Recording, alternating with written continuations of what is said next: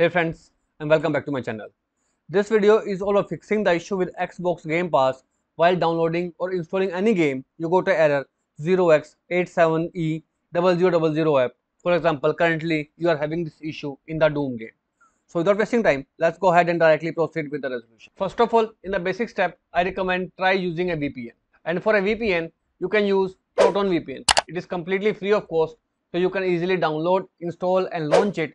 And after connecting to a VPN, try to download your game. If this failed to work out, right click on start menu, choose the option run, type ncpa.cpl and then hit the enter key. Now right click on your Wi-Fi and go to properties. Here click on TCP/IP v4 and choose the properties option.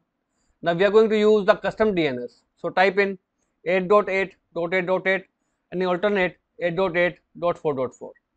Once you have done so, hit OK, close it. Now go ahead and try to download the game. If this failed to work out, in next step, you need to open the installation directory of the Xbox game, which is generally in C drive, and the directory would be Xbox game.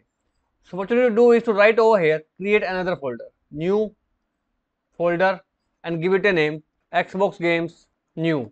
After creating this folder, open up your Xbox Game Pass, click on your profile icon and click on the option settings.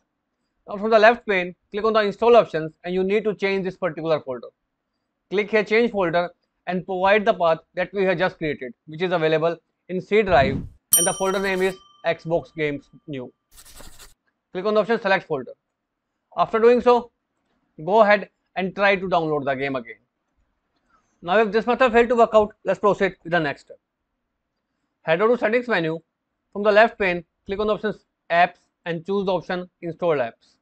Now here in the search box, type in Xbox. Once you find the Xbox as well as Xbox Live, click on 3 dot icon and choose the option uninstall.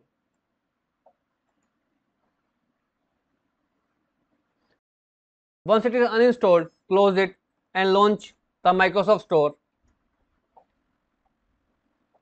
Now in the store again, search for Xbox.